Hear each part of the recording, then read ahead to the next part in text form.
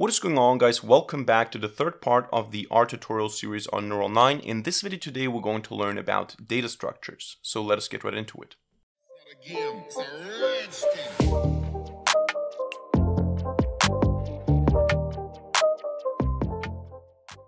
Alright, so we talked about data types in the last video. Today we're going to talk about data structures. So structures that allow us to hold multiple values in a single variable. Now, to be precise, we're going to cover the following data structures in this video today: vectors, lists, matrices, arrays, and factors. And in the next video, we're going to cover data frames. So in the fourth episode, we're going to cover data frames. The basic intuition behind them, or the TLDR in a nutshell explanation, is vectors are collections of multiple values that have the same data type.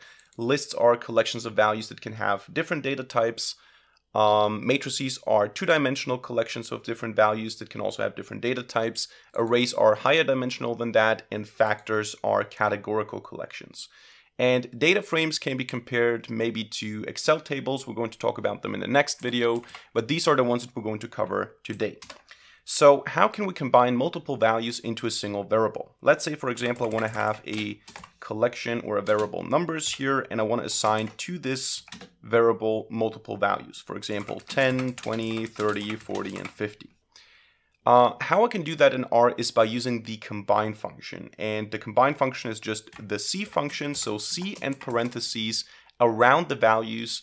And when I run this line of code here, you can see it creates a list, or to be precise, a vector, a numerical vector of numbers here, 10, 20, 30, 40, 50.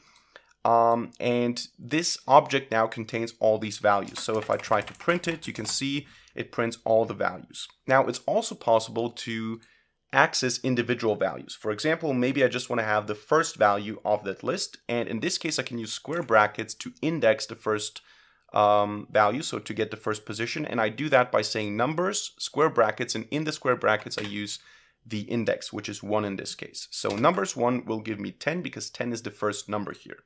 Now, this will sound right for someone who's never programmed before. For those of you who already know Python or C or any other programming language, you might be confused or annoyed by the fact that we start counting with 1, because in most programming languages we start counting at 0. In R, we start counting with 1. So the first position has the index 1, the second one has the position 2, or the second position has the index 2. So if I say numbers 2, I get 20. If I say numbers 3, I get 30. And I can also provide slices. So let's say I want to have the values from the second position up until the fourth position. What I can do then is I can say 2:4, and this will give me the values 20, 30, 40. So I specify the range from 2 to 4. I want to have the values 2, 3, or 20, 30, 40. I can also access individual positions, multiple individual positions, by passing another vector. So, for example, if I want to have the first position and the fourth position here, what I can do is I can pass a vector again with a combine function, and I can pass 1 and 4. In this case, I get 10 and 40 here. I can also do the same thing with negative indices. So I can say -1 and -4 to get all the values except for the first one and the fourth one. So in this case, I would get 20, 30, and 50, as you can see. So these are just different ways in which we can index multiple values or individual values of a vector. The same thing can be used to now change values. So I can go ahead and say numbers at position 1, I want to change that to 100. If I do that, you can see that now I have 100 in here. And I can also do the same thing with slices. I can say 1, 2, 3 should be 1, 2, 3, for example. And now I have 1, 2, 3, 40, 50. So we can also use assignments like this. Now, what else can we do? We can get some basic information about a vector. We can get the length of a vector by just using the length function and passing numbers to it. In this case here, I get a 5 as a result because I have 5 values. And as I mentioned, by the way, we said in the beginning that vectors can only have a single data type. So for example, I can also have a vector full of character values, so full of text. And in this case, I can do something like hello world, I love math, for example. And this would work because that's a vector of the type character. Now it also works technically if I use mixed types, but you're going to see what happens because what happens here is the typecasting is being enforced. If I have, for example, 10, 20, 30, and hello, the common data type that's compatible with all these values is the character data type. So what's going to happen automatically is that this is going to be typecast into character values. So it's the string or the character 10, the text 10, the text 20, and the text 30, not the numerical values. If I use not hello, but for example, if I have 40L, which is an integer, this integer is being typecast into a numeric value. If I have a boolean in here, or a logical in here, like t, it's typecast into a number as well, which is 1 for true and 0 for false, as you can see. So it doesn't really crash the application, it doesn't really crash your script, but it does automatically typecast the values, which is not always desirable. Now let us move on. How can we also create vectors? We can create vectors easily by saying, for example, numbers is equal to C and then specifying a slice in here. 1 to 30, for example, would give me the values from 1 to 30. So if I print or if I output numbers, you can see I have the values from 1 to 30, which I can initialize like this. What I can also do is I can use a function called sec for sequence, and I can say I want to start from 0 to, let's say, 500. I want to have all the values with a step size, so by equal to 50, for example. And in this case, if I print numbers, I would get 0, 50, 100, 150, 200, and so on, up until 500. So this is also an easy way to initialize a vector. We can also repeat vectors. So for example, if I have the vector 1, 2, 3, 4, 5, I can repeat that vector by calling the repeat function, the rep function. And I can say, for example, times equals 5. What's going to happen here is it's going to just repeat the vector 5 times in a row. I can also specify instead of times each. So I can say each equals 5, which gives me the individual elements repeated. So not 1, 2, 3, 4, 5 times, but 1 5 times, 2 5 times, 3 5 times, and so on. And I can also do this manually. I can say times equals, and I can pass a vector here that specifies, for example, like this. This would mean I want to repeat the first element 1 time, the second element 2 times, and so on. So you can see 1, 2, 2, 3, 3, so 3 times 3, 4 times 4, and so on. But of course, I can also do 5 times 1, for example. This also works.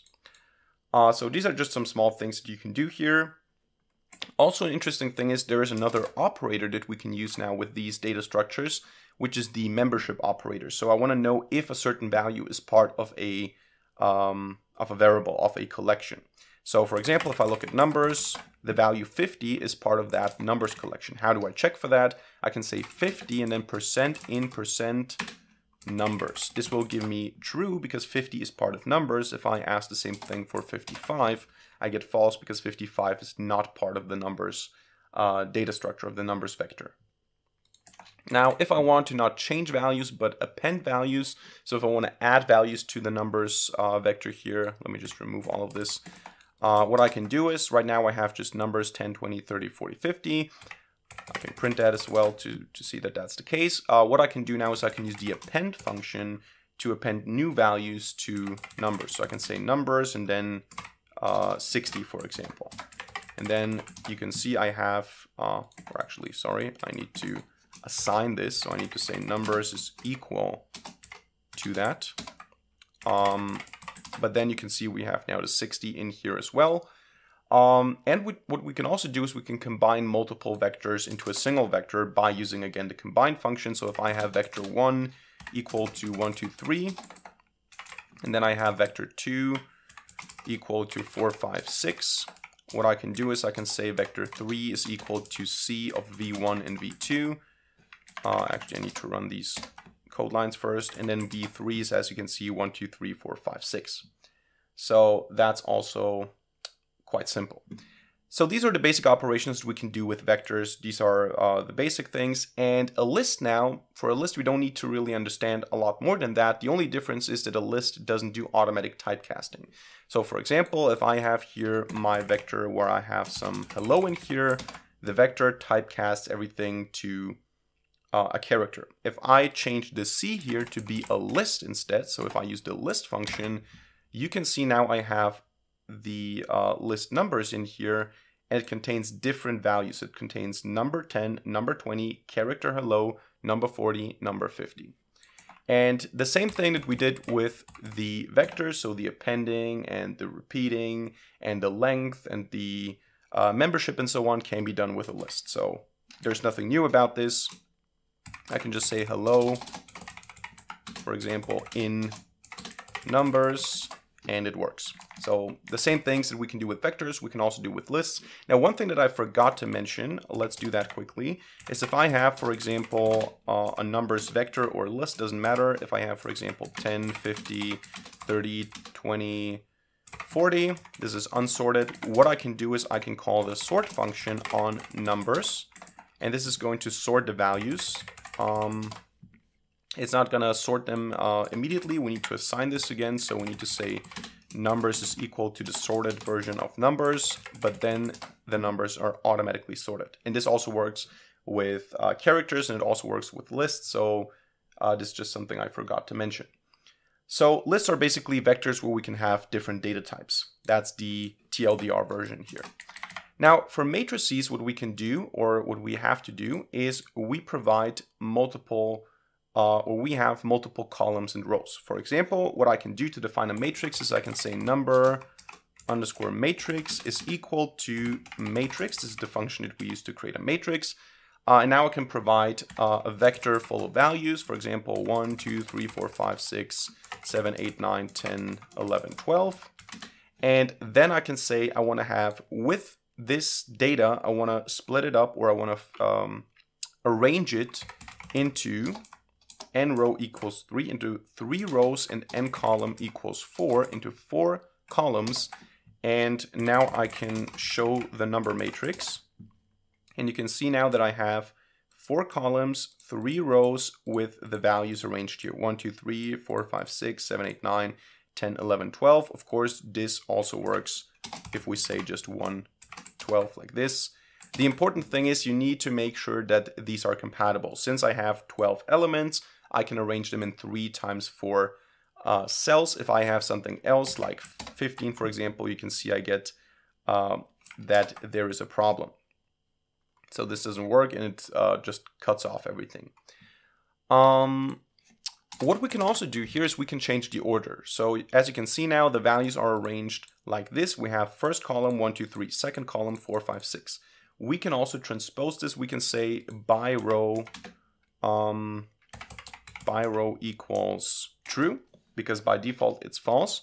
And then we get 1, 2, 3, 4, 5, 6, 7, 8, 9, 10, 11, 12. So this is just a different way to arrange the values here. And basically the idea now is the same as before, just that we have 2 indices because now we have row and column. So we still use square brackets to access individual values. Number matrix, if I say, for example, 1, what I get is I get the first value in general from the list. If I say 2, I get the second value. So in this case, right now it's going like this. So if I set this here to false, we will get 1, 2, 3 and so on. But since this is true, it goes basically, it goes down first. So it goes 1, 5, 9, 2, 6, 10 and so on if you just provide a single number. But we can specify, for example, that I want to have the first row and the second column. And what I get here is I get 2 because this is the first row and the second column. I can also provide the second row and the third column, which should be 7. So 2, 3, 7, as you can see. I can also access the entire row. So if I say 2 comma nothing, I get the entire second row, 5, 6, 7, 8. And if I say comma 2, I get the entire second column, 2, 6, 10. So this is what we can also do. And again, we can do the same thing. We can access using vectors. We can access specific areas. So for example, here I can say first and third with a comma, first and third row. So don't show me the second row. Or I can say also first and third row and first and third column. So I get only these values here selected. This is just the indexing here. Now I can also do something like appending, but I have to do it row-wise or column-wise. So what I can do is I can say number matrix is equal to rbind to add a new row. I add to the number matrix now new values here, 13, 14, 15, for example. Not rbind, rbind.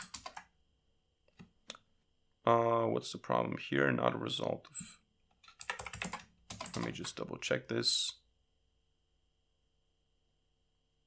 Oh, because, yeah, of course we need to, since we have 4 columns, we need to add 4 values. This is important. If you add a new row, you need to add as many values as there are columns. If you add a new column, you need to add as many values as there are rows. So since we have 4 columns, I need to add,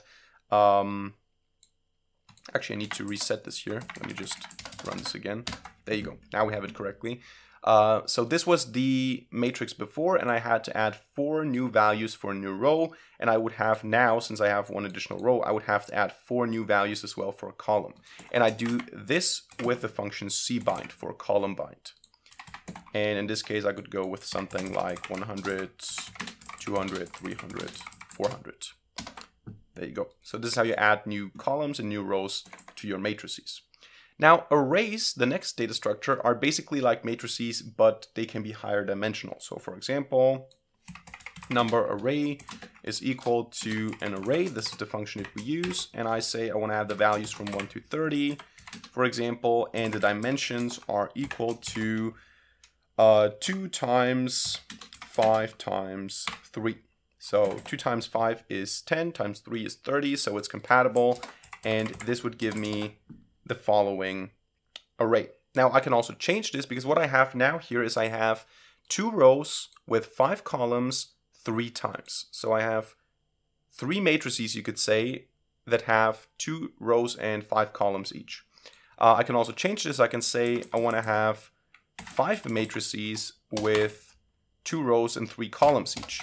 There you go. Now I have 5 different matrices, and you can go on and on with that. So an array is basically a higher dimensional matrix. That's the, in a nutshell, version. And I can use the dim function to get the dimensionality. So in this case, I get 2, 3, 5. So what I'm providing here, I can also get from an existing array. If I load it from somewhere, I can get it with the dim function here. And finally, the last thing that we're going to talk about today is factors. Factors are basically just collection of values again, but the idea here is that they're categorical values. So a very good example for this would be programming languages. Let's say you want to keep track of what programming languages people use. So you have person 1, 2, 3, 4, 5, 6, 7, maybe in a data frame later on, as we're going to see in the next video. But the idea is now some of them like Python, or code in Python, some of them code in C++ and R, whatever. What you could do here is you could say factor C and then some values like C++ and Java and Python and maybe Python again and maybe C++ again and then maybe Python again, whatever. I can run this now, and programming languages is now a factor, and what you can see is we have the values, but we also have the levels, which means the categories. This is just a useful data structure that we're going to see in data frames. As I said, data frames can be thought of as sort of Excel or Excel tables. You have name, age, job, programming language, and programming language could be a categorical feature, a categorical column. So we don't just have arbitrary strings like names or arbitrary texts like names, but we have, for example, categorical texts. So you just have a limited set of things that could be true. For example, C++, Java, Python, all the programming languages or all the relevant programming languages, and then you just pick one of them. So that's the idea here. We have these categorical collections, and we can also get the levels by applying the levels function onto the programming languages. For example, this would give me just the unique values, C++, Java, and Python. So that's it for today's video. I hope you enjoyed it and hope you learned something. If so, let me know by hitting the like button and leaving a comment in the comment section down below. And of course, don't forget to subscribe to this channel and hit the notification bell to not miss a single future video for free. Other than that, thank you much for watching, see you in the next video, and bye.